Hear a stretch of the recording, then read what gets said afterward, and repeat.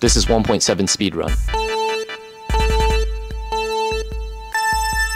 Here's the vocab for the topic. Proteins are made of linear chains of amino acids linked together. They are linked together by covalent bonds, but this is also sometimes called peptide bonds. Each amino acid is made of one central carbon, a carboxyl group, an amine group, and an R group. The carboxyl group and the amine group are used for chaining multiple amino acids together, kind of like those toy magnetic trains. The R group is what determines the amino acid's chemical property. The R is a placeholder for the 20 different types of possible amino acids. Depending on the R group, it can make the amino acid nonpolar, polar, or ionic. The interactions of the R groups in this chain will eventually determine the structure of the protein. Proteins fold up into a specific shape. That shape will dictate its function. The structure of a protein can be broken down into 4 levels. The primary structure of a protein is the sequence of amino acids. The secondary structure involves local folding, specifically noted by alpha helices and beta pleated sheets. The tertiary structure refers to the 3D shape of the protein, which is formed through the R group interactions. The quaternary structure occurs when multiple polypeptides or proteins come together. So this doesn't happen with every single protein. And that's everything you need to know for this topic. These are meant to be reviews, so if you need a more in-depth explanation, find me on YouTube where I go into more detail.